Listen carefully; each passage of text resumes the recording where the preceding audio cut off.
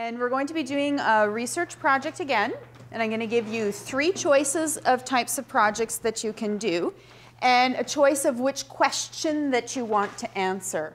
So, started out, I had students, a couple of students who were really struggling with reading and writing, and it took so much time and one-on-one to get anything out of them that we started to explore what were some other things that we could use to help them do it more independently, to feel more successful.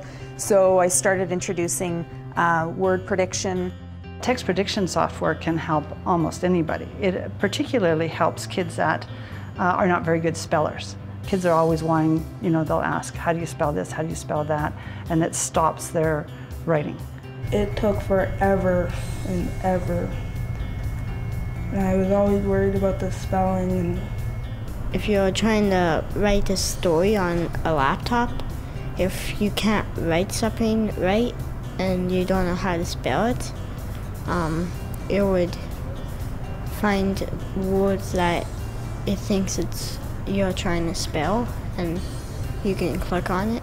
The tool that we use, what it allows the student to do is, as they're typing, it will give them a choice of words to help them predict what the word might be that they are trying to write. And it gives them a selection, and then they can mouse over it and it will read it to them, so they have some audio support. Mine missed the. So they can type the words that they know and then get support for the ones that they're not sure how to spell. What it also does is it allows them to have the text read to them, so they might write something, then they can highlight it, and then it will read it back to them, and they go, oh, well, that doesn't make sense, or that wasn't the word that I was thinking of. I provided the tool to all students, so it was available to everybody, and in fact, I had everybody use it at first. After a while, I then said, you can now choose to use it. So the students who felt that that wasn't a tool that helped them, they stopped using them. And there were kids who kept using it who I never suspected would like a tool like that.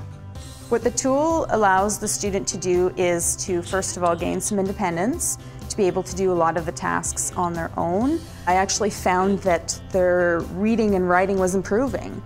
And I started to suspect that it was because they were seeing and hearing the word spelled properly and getting that reinforcement, that continual reinforcement of what's the word, hearing it. And so I was seeing it transfer into being able to start writing some of those words on their own. I've seen so much growth in some of my students who were able to access those tools for their learning,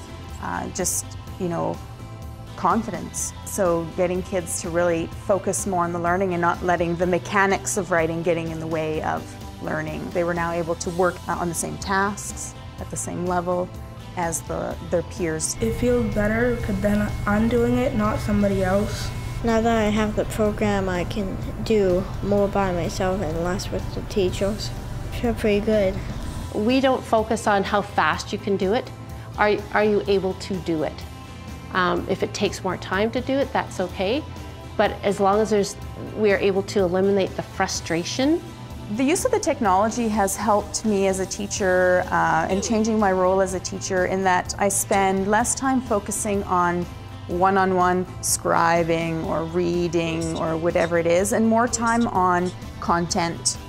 I can now teach to the whole class, including those students who struggle with reading and writing. Focus on the content, the skills, what do I want my students to know and do? And then they can use that tool to help them show me.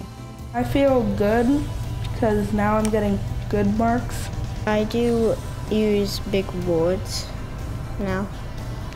Like, I use the word universe.